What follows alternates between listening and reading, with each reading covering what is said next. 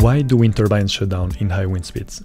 Today we're going to have a look at two wrong reasons that we've heard people say that they think wind turbines shut down when the winds are very strong, and three correct reasons. But I should note that this is a genuine question. We actually wonder why wind turbines have to shut down in wind speeds, and that's why we're making this video. So if you know things that we don't know, by all means, please let us know. So write a comment or send us an email if you prefer, but we're genuinely interested in the topic. So you might have something to add to the video.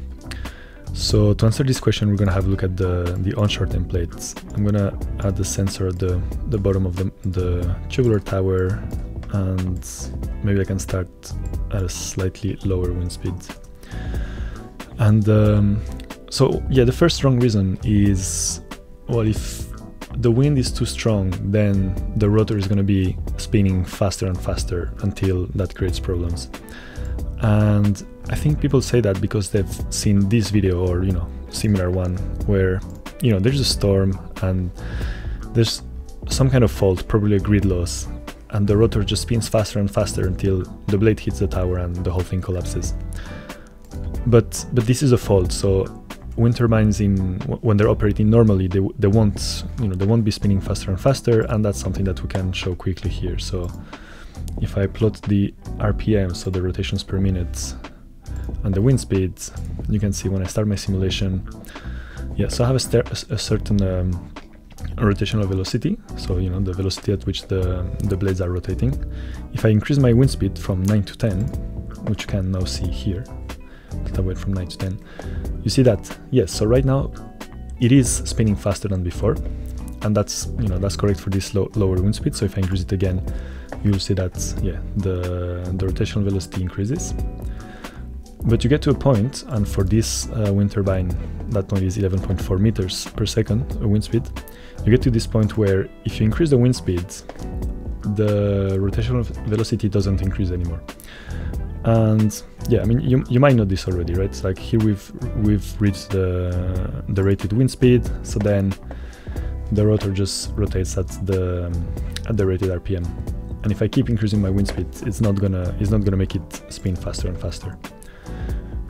So there you have it. That's a first wrong reason that we've heard people say, but that's incorrect. Wind turbines don't spin faster and faster because of high winds. Another one that's it's quite counterintuitive, but it's people saying that, well, if the wind is too strong, then the tower may break, because you're going to be pushing the wind turbine like stronger and stronger, and then the bending moment at the bottom is going to be too strong, and the tower may break. And this is actually also wrong. So if I come here and I plot the thrust force, so the thrust is the force that's pushing my wind turbine in this direction. So it's the sum of all these blue vectors here. If I plot the thrust force, which is what I'm doing here, then you see that we have the same pattern. So the force does increase for these relatively low wind speeds, but then it decreases. And as you can imagine, if that's how the thrust force looks like, then if I look at the bending moments at the bottom of my tower, then I'm going to get something very similar. So you see that we had an increase in the bending moment, but after the rated wind speeds, we get this decrease. So the stronger the wind, the lower the thrust force actually, once you're past the rated wind speeds, and the lower the bending moment. And so this is true for the tower, but it's also true for the blades.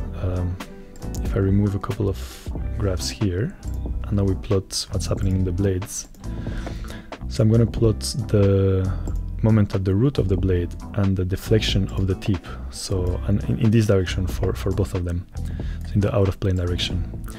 And you can have a look at this, and again the same pattern. So the moment increases, then we reach rated wind speeds, and then it decreases. And this is the tip deflection. So this is another wrong reason. It's not that the force, or at least as we'll see later, the average force is too strong for the structure.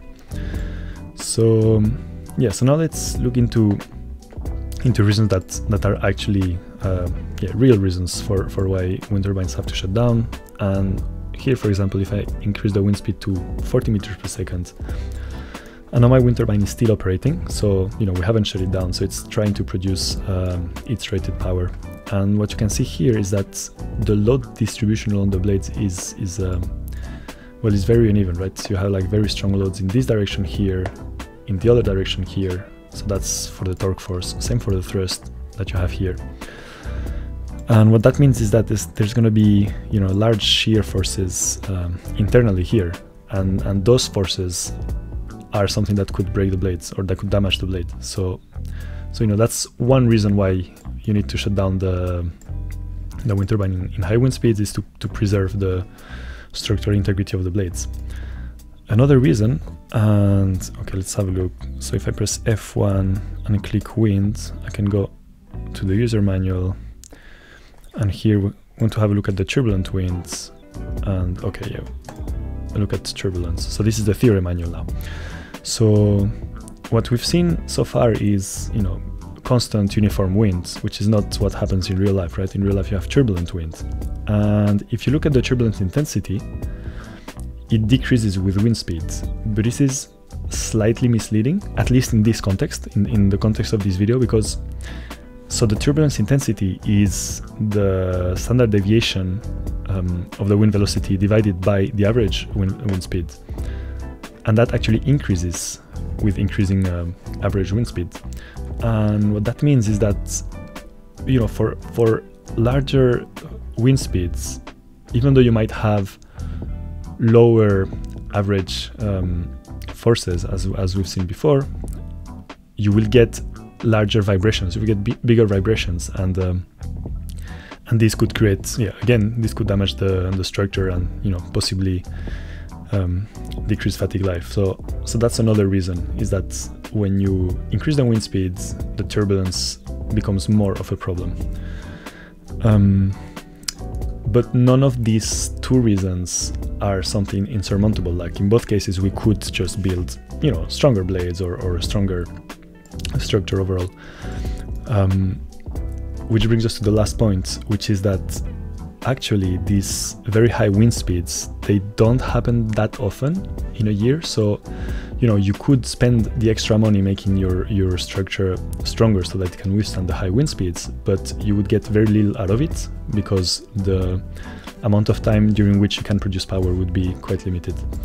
So it's again one of these engineering questions that have like things that you have to consider for both sides, and it's another compromise between finance aspects and structural integrity. And again, these are reasons that we know of, but I'm sure that there's many other reasons that come into play to answer these questions. So if you know any, please do let us know. And as always, if you've liked the video, you can press like or subscribe to the channel, and yeah, we'll see you around.